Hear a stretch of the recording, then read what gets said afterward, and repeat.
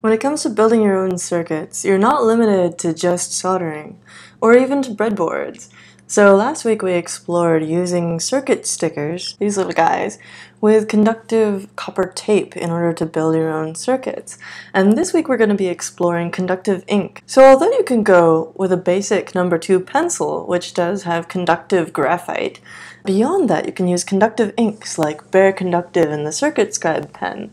This one comes out black and this one comes out silver, and they have a few different pros and cons that we'll explore. Our first project is this roll-up paper lamp, which uses CircuitScribe to create a really simple but beautiful object. And you can add more designs on the paper if you want it to have more of a decorative effect. And with Bare Conductive, we'll create a bendy circuit that has more or less resistance, depending on how you bend it. Let's get started.